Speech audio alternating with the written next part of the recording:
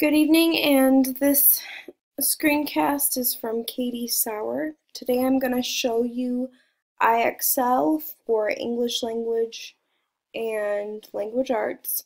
I teach English composition for 8th grade with primarily English language learners as the majority population. I'm currently already signed in to Ixl for English language arts. This is a website that you must pay for, and signing up is actually fairly easy. At first, I'm going to show you the teacher side of things. So when you click on the website, when you get in, you're actually going to see all grade levels. For my students, of course, I go down to the 8th grade level. The benefits of this area are because you can actually see multiple grade levels. So if your students are not learning at grade level with the core, you can actually have them use grade levels that are lower than where they are currently learning. It starts at the very lowest level, and you can see all the different types that students can access. Again, I will go up to 8th grade. I already have done some of these as a student, so when I click on one as a teacher, actually this gives me an example of what my students would see as a teacher. So this is an example. You can see you would slide the comma where it belongs, and then hit submit. Actually, it tells me that I need 2 commas. I guess I should read the directions.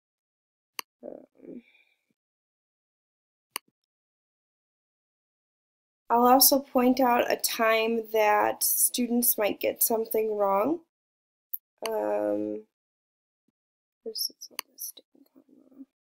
So say I forget one, I could hit submit. Of course, it would warn me, but it gives especially a lesson for the students to see examples.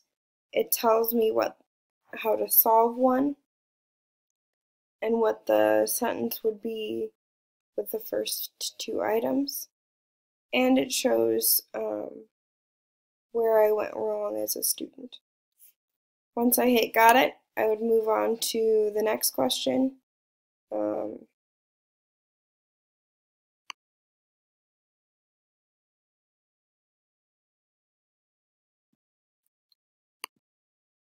My points go up accordingly over here. You can see that Ixl is based in an algorithm that gives students the possibility to lose and gain points accordingly. So the more I get right, the harder my questions are, and the more I struggle in an area, the more common they are to show up. On the teacher end, you can see that I've signed up with all of my settings. I'm going to go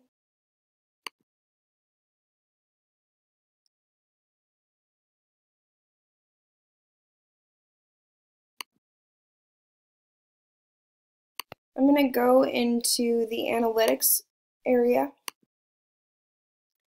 I can see where my students have answered. I get graphs. I can have a student quick view, and it will tell me where they're succeeding as well as how much time they've spent in an area. Now with each student, I actually have to enter each student individually. I can then create their own passwords. So I could say add a student,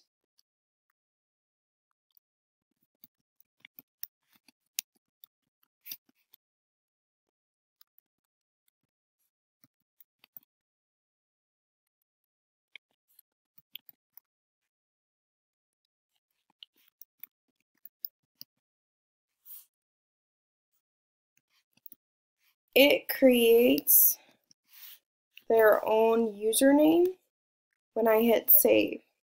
So that is how it would tell me I would have to give the students their own username and then give them a password. If I go, I can see the skills we want to focus on, the skills that have been practiced, and it gives me a status. Now each student, I'm going to go to the student side now.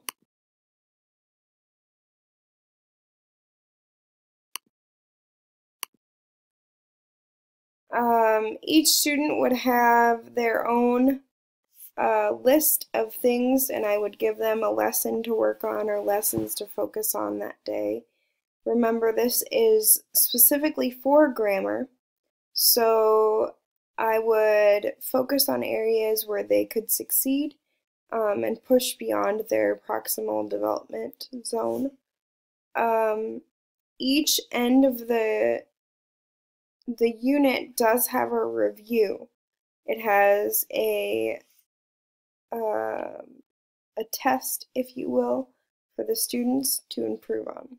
So I've already done the comma review for this area. I would go on to other areas, and I showed you one of those responses. The detriments to this would probably be, the biggest detriment would be the cost. It costs $250 per year for one class of 25 students. For a class of 100 students, which is what I have, it's close to $1,000. So obviously the districts would have to look into buying this on a large scale if they chose to do it that way. As a student, I can see my own progress. I can see what I've practiced on, when I've practiced, and what I need to do for the next day.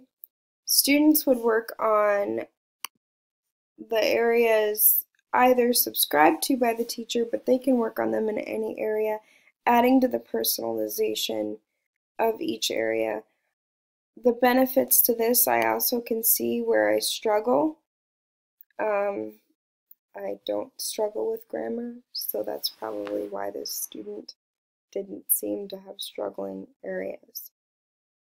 Overall, the Ixl program gives students ways to work on grammar. Areas I would improve would be to add to personalization, make the sentences more applicable to the interest in the students, and I would also work on the areas of cost. It doesn't seem very cost effective for some low-income districts.